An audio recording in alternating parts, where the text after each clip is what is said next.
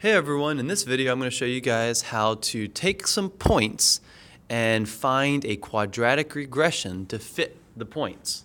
So let's get started. First off, we need to go to our stat. So press the stat button in the middle there, and we're going to need this first entry, edit right there. So you just want to press enter as soon as you press stat. So stat, then enter, and this is going to take you to some lists.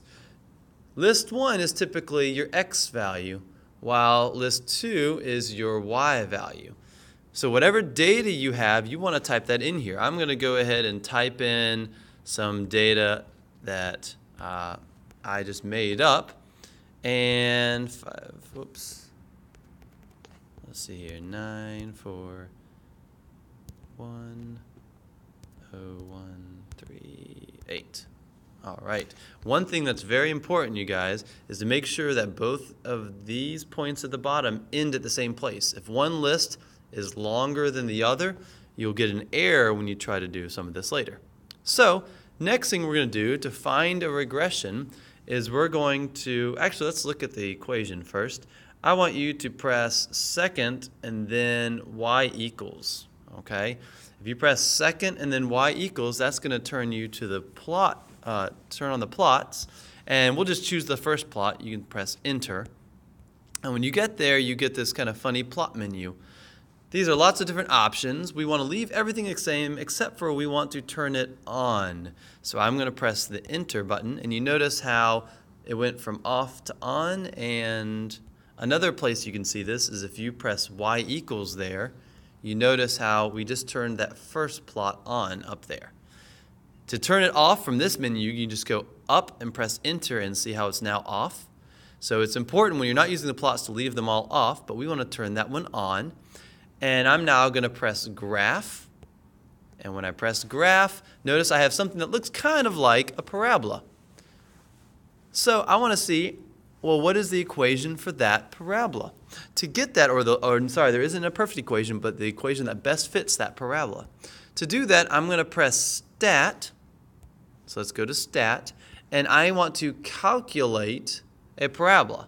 So I want to press right on the arrow one, and now I have a whole list of different stats and regressions.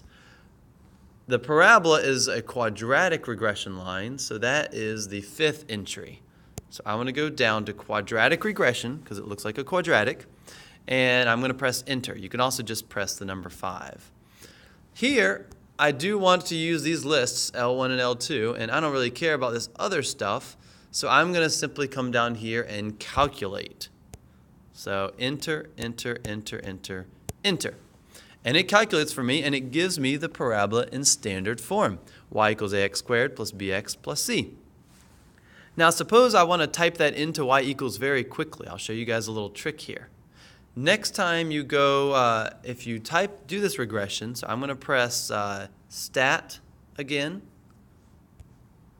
and I'm going to go over right one to calculate, and then I'm going to go down to quadratic regression again. So I'm doing all the same steps.